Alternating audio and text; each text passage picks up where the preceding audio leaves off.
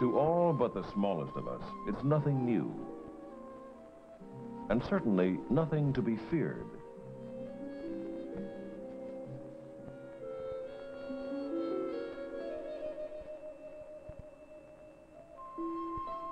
And yet it affects our lives in many different ways. It can be, at one and the same time, pearls on a petal, or rivulets of danger on our roads and highways.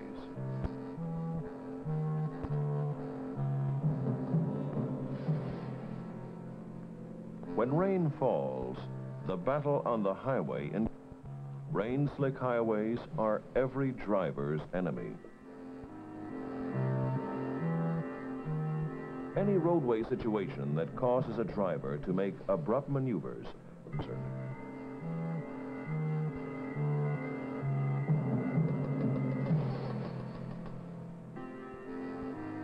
hazards of other cars and roadside structures can become almost invisible until when it is too late for a life-saving reaction. Most drivers know that wet weather driving is dangerous. They know that roads are slicker when wet, but few take the necessary precautionary measures.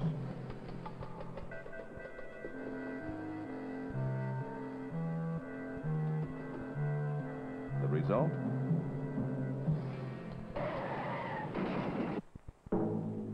The wet weather accident rate is often 10 times that of the dry weather rate.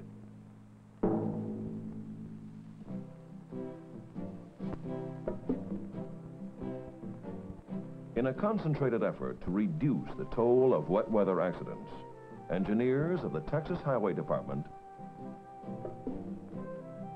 the Federal Highway Administration, and the Texas Transportation Institute are conducting extensive studies to determine ways of reducing wet weather accidents.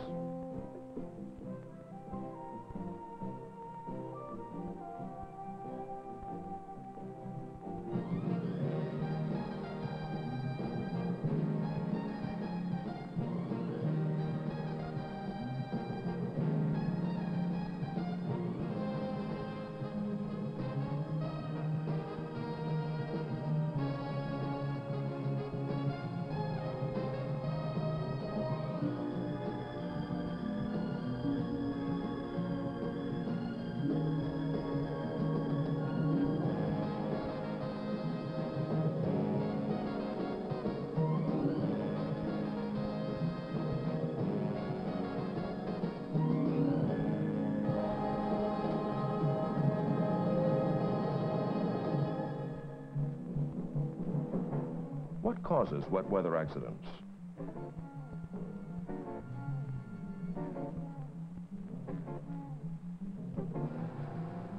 What is the role of the driver, the vehicle, and the road in these accidents? What can drivers do to combat wet weather accidents? Answering these questions is the goal of research.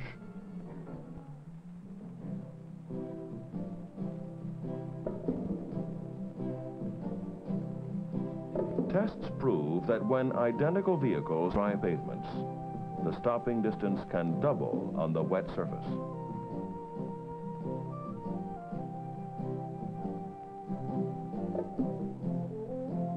What makes the difference? It is the change in the capability to develop forces between the tire and the road surface.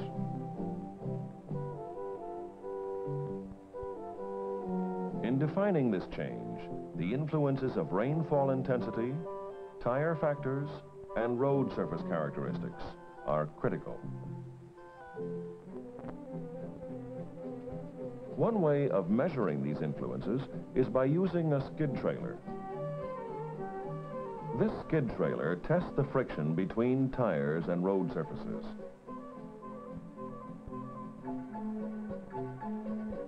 The friction is measured by locking the brakes on one wheel of the trailer. The friction force that is generated between the tire and the wet pavement is then measured electronically. A range of test surfaces has been constructed at Texas A&M's Highway Safety Research Center. The coarser the texture of the pavement surface, the greater the frictional force.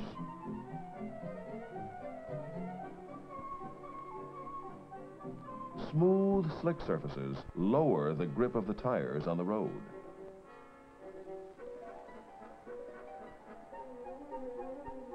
In determining tire and pavement influences, a rainmaker is used to simulate different rates of natural rainfall.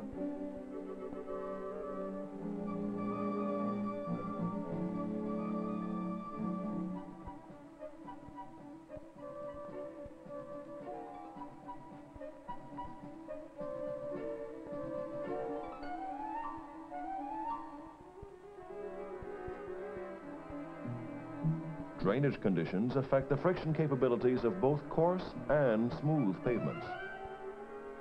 A coarse textured pavement surface with an adequate cross slope for drainage provides the best driving surface during wet weather. When it is raining, a smooth road surface and poor provision for drainage may reduce tire pavement friction to a dangerous level.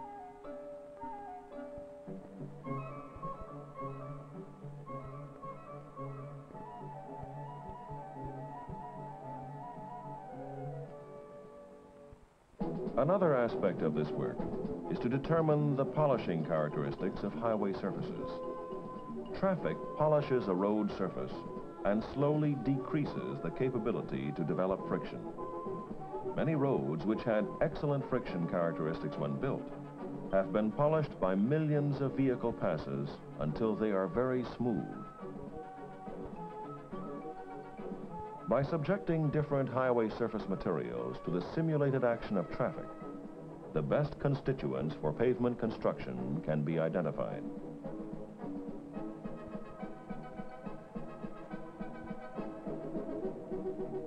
Two methods are used to determine the changes in surface materials due to simulated traffic.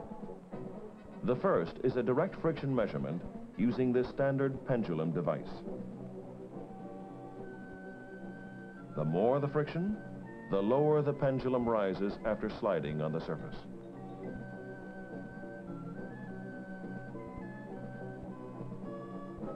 The second method, which gives information on what is actually happening to the surface, is the stereoscopic microscope examination.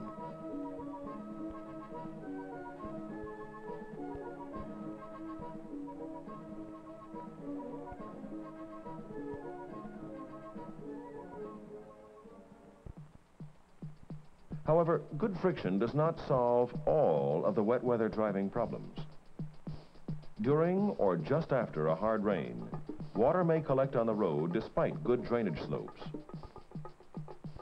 Even during light rain, puddles may form in the wheel paths worn by traffic.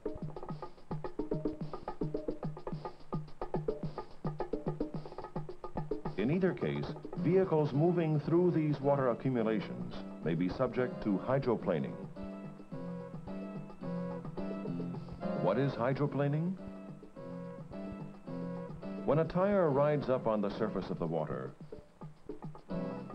like water skis on a lake, the tire is hydroplaning. When an automobile tire rolls at a low speed over a surface covered by a layer of water, the tire squeezes out the water and makes contact with the road surface. As the speed is gradually increased, a critical speed is reached where there is not enough time to force the water out from between the tire and pavement. The tire then rides on the water, which results in loss of contact with the road surface. This can be seen because the tire spins down and stops.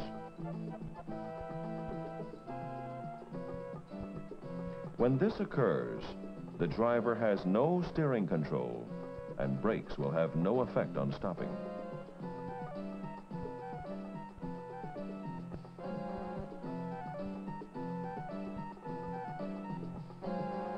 A hydroplaning trough and an offset towed trailer are used to study hydroplaning.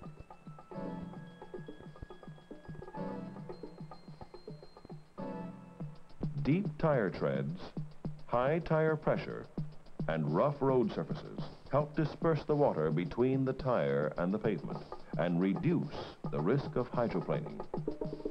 However, these experiments have shown that hydroplaning can occur on good road surfaces at speeds less than the legal limit. Poor tire and road conditions can result in hydroplaning at speeds as low as 40 miles per hour. A fourth part of the current research is devoted to the automobile. What are the wet weather handling characteristics of different automobiles?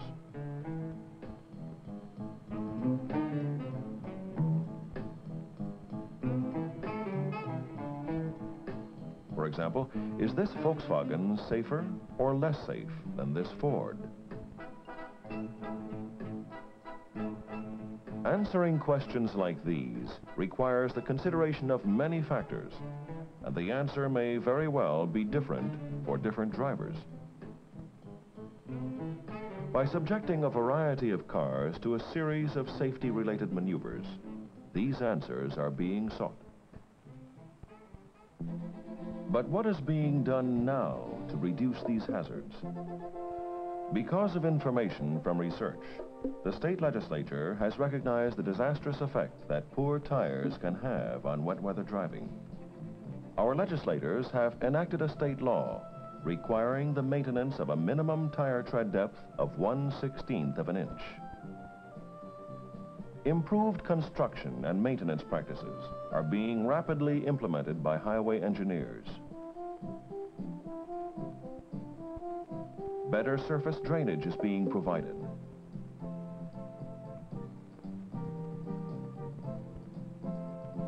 Roadway geometrics are constantly improved.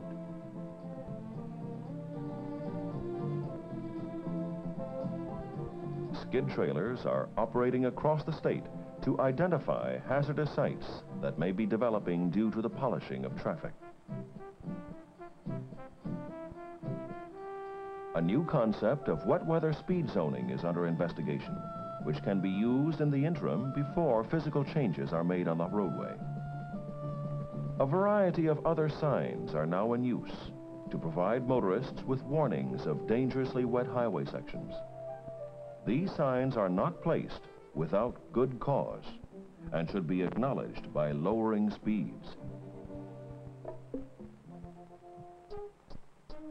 However, no matter how many improvements are made in highways and automobiles, the accident rate will decrease only slightly unless there are significant changes in driving habits.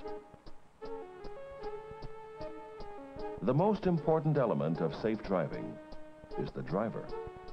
He must maintain control over the vehicle in a hostile environment. He is the ultimate warrior against wet weather accidents. Of critical importance is visibility. In rain, the higher the speeds, the more limited the driver's vision. The wipers cannot work fast enough to keep the windshield clear. The time a driver has for defensive maneuvers is critically diminished. Although a highway is designed to meet rigid standards for sight distance, it cannot be designed for blinded drivers. By turning on low headlight beams, you can help other drivers see you.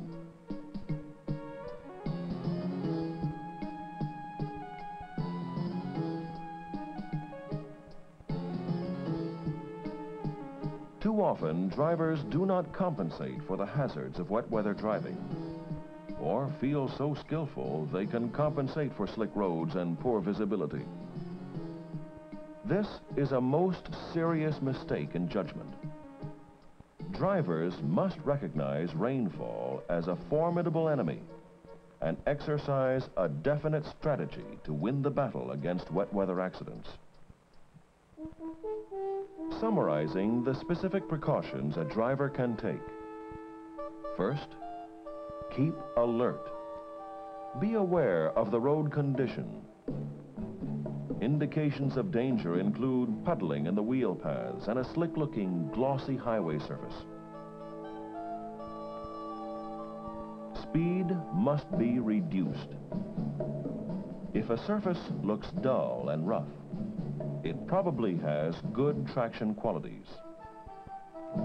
Even so, speed must be adjusted for visibility. Second, tires should be checked often. They need deep tread and maximum tire pressure.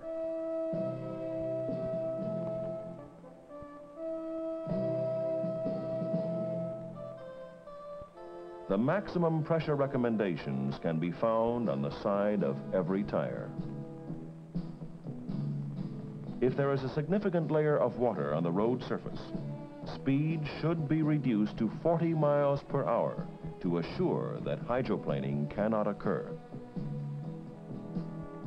Third, visibility limitations must be respected. Each driver should maintain windshield wipers and turn on low headlight beams.